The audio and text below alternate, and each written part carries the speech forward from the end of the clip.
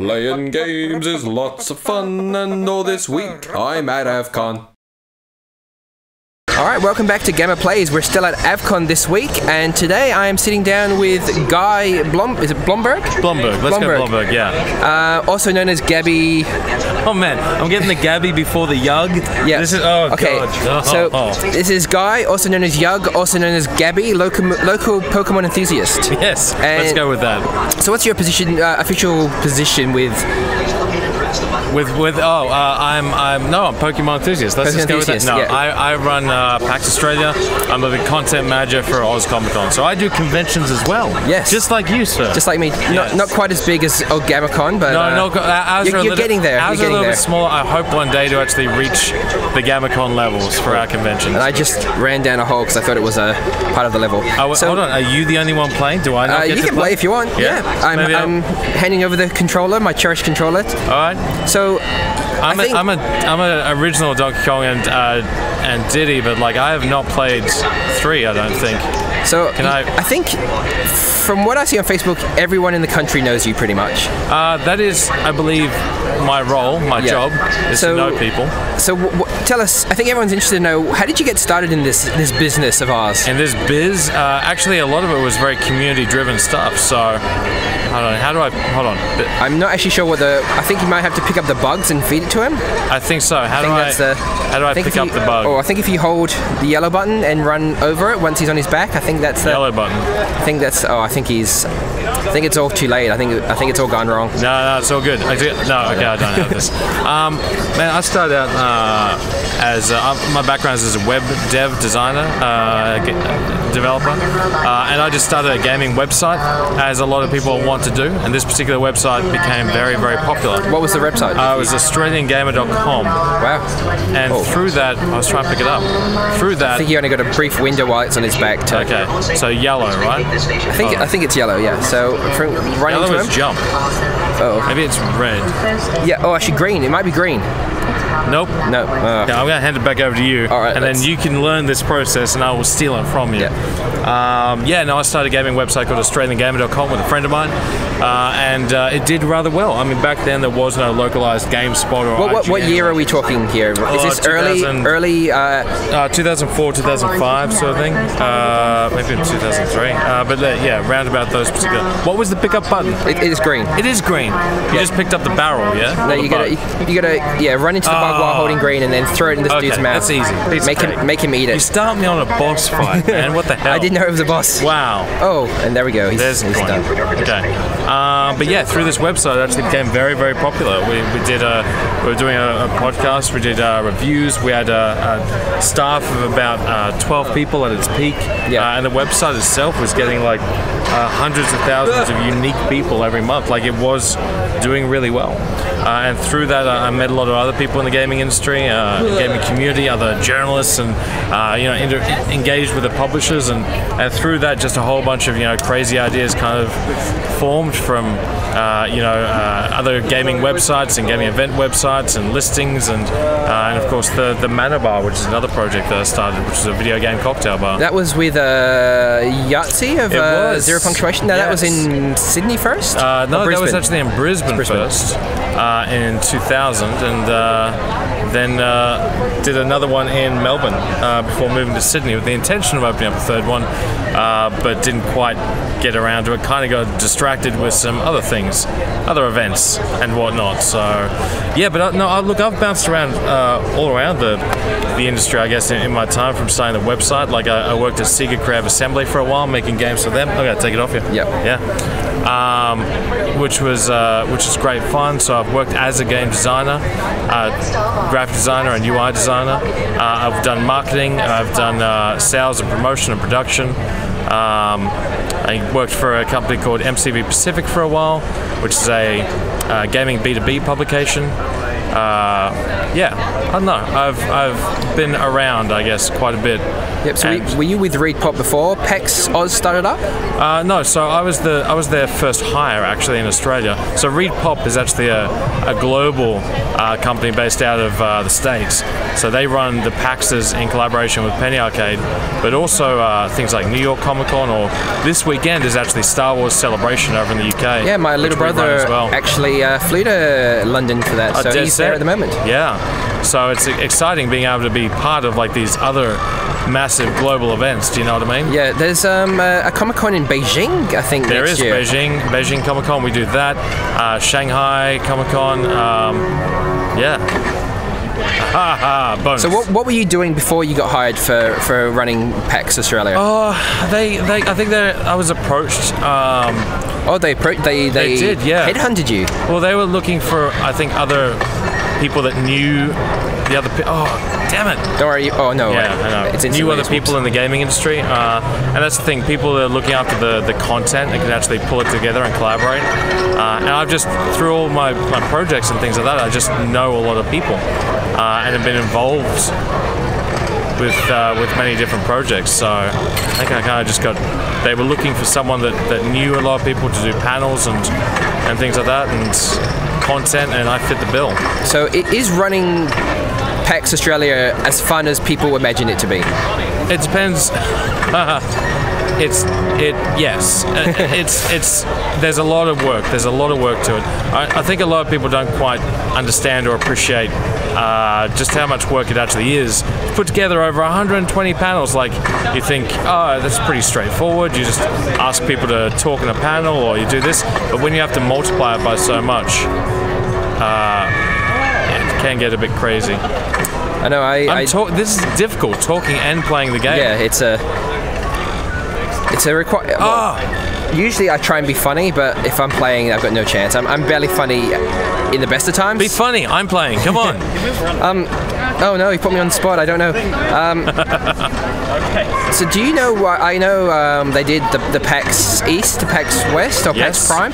Yep. And then, do you know what the thought process was between like coming to Australia for that sort of event? And I think Australia was the first international expansion. I think it was. Yes, that's right. So there was a PAX West, as it's called now, although it was originally PAX Prime, and that was the first one in Seattle in 2006. Then they did PAX East on the other side of the coast, because PAX Prime was obviously very popular. Hold on. That's the safe way. We don't have to worry about saving. I don't need to save this. I got this. And then they did PAX East over on the East Coast in Boston, which again is very successful. And look out, there are bees after you. Oh God! Oh, why would I don't know. What have you done to the? What have you done to the bees? I didn't know. What the hell? Quick, give us your best Nicolas Cage impersonation. Not the bees. Oh God, not the bees. Is there much? Do Gabe and Tycho have much involvement in the running of PAX Oz? Do they give you pointers or tell you what they want to see? Or yeah, is it like I talk to the people at Penny Arcade like all the time. You know, Robert Koo was the main driving force in Contact. Yeah. He's actually moved on now. Actually, he stopped doing stuff over at Penny Arcade very, very recently. And Mike and Jerry, I'm in contact with them a lot. You know, a lot of what happens over at PAX East and PAX West kind of dictates the content that we have here in PAX Australia. So a lot of content and panels and ideas and things that they do over there, we try and bring it over here to make sure we've capture that. Oh God damn bees! Those goddamn bees. Capture that international aspect to it, you know. Yeah.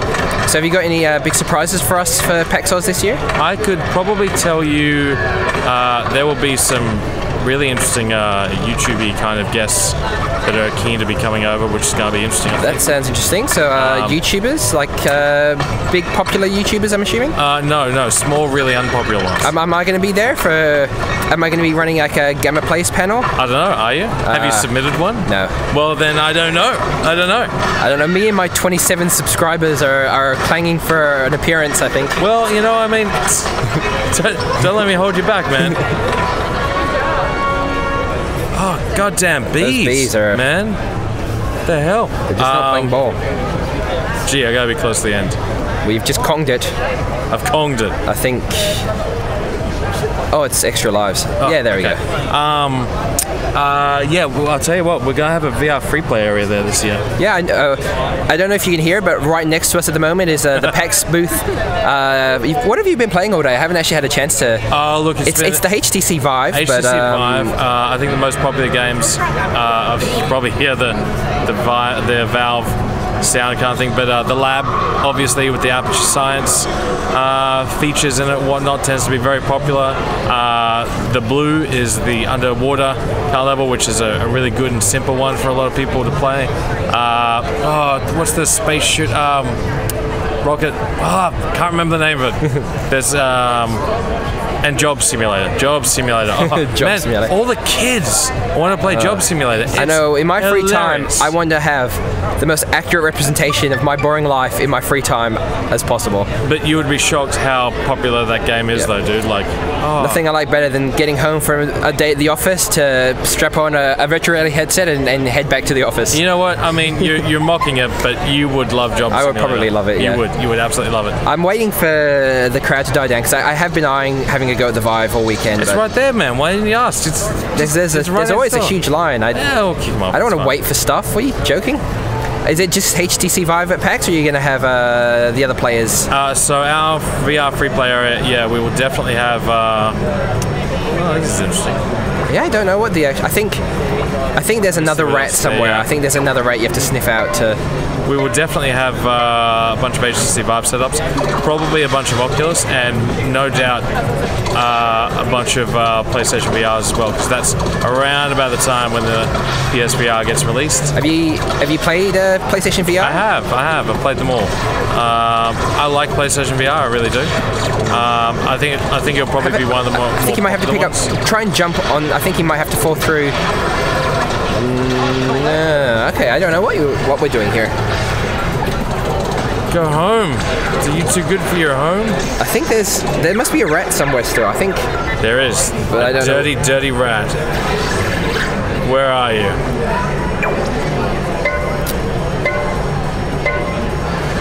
Was that? Oh no, that was. I reckon that could have been it.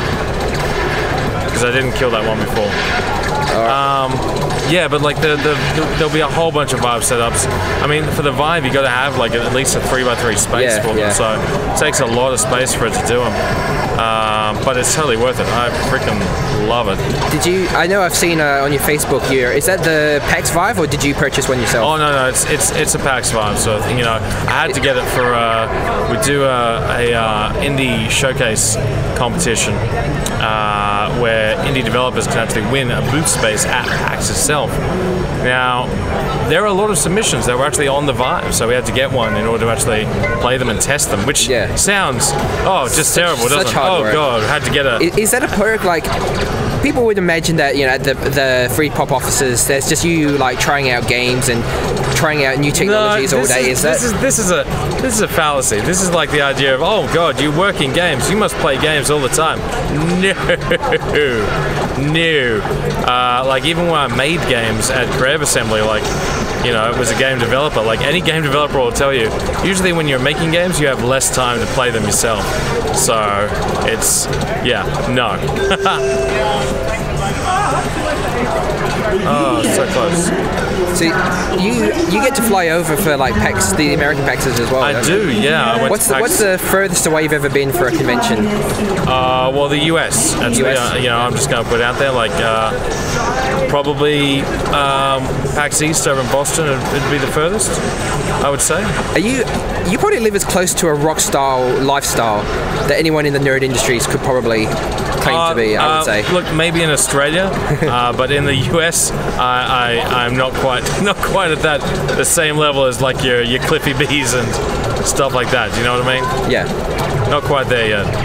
But in Australia, you're working on it. Yeah.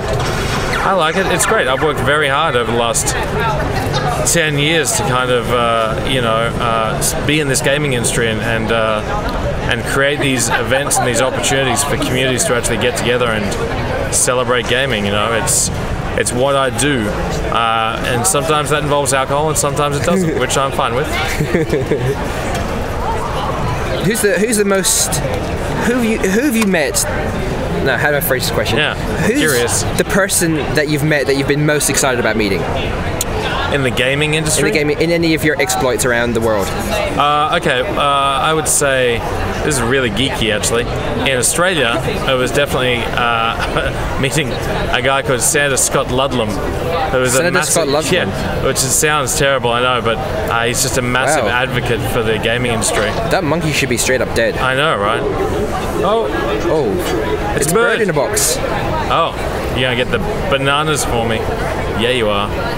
Oh, conged it. Your bird outdid that. Oh no, you've lost your bird. Oh god, no. Okay. But overseas, you know what? Actually, having Warren Spector down as a keynote at PAX last year, and actually just being able to hang out and spend a lot of time with him and talk to him about a bunch of stuff, that was wonderful. The keynote speakers that we get, like the first year, Ron Gilbert, and getting to know Ron and talking to him, that was fantastic. I guess even before that, I've known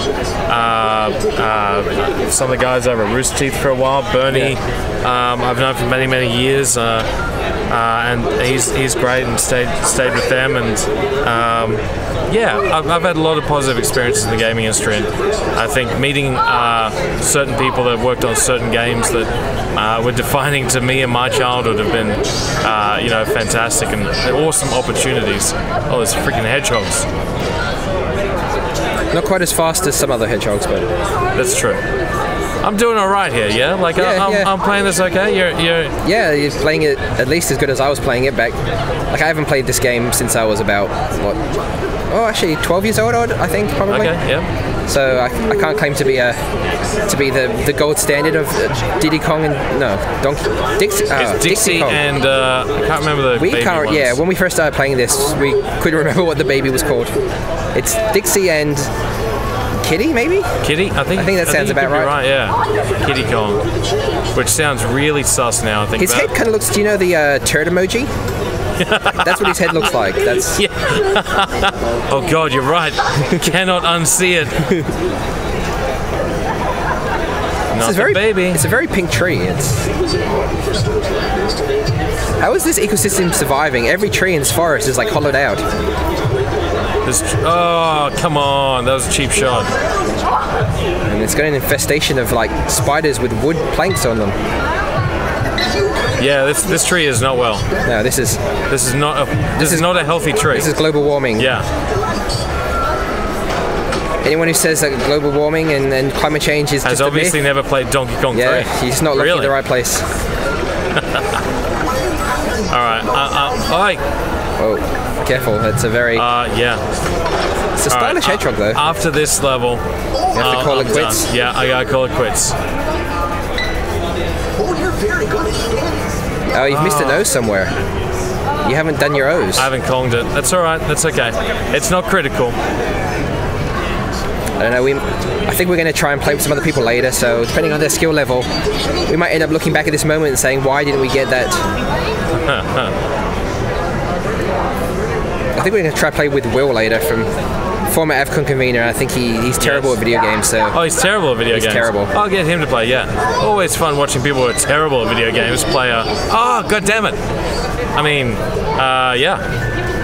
We played with Ray from Smash earlier. I just didn't let him play because I knew it was just not going to be a fun time. Nailed it. All right, buddy. I gotta make a move. Thanks very much for talking with us. Thank you very much. Take it easy. I will see you around. I'm sure. Are you after partying tonight? Yeah. Yeah. Yep, definitely. Great. Let's drink. All right. See you everyone tomorrow.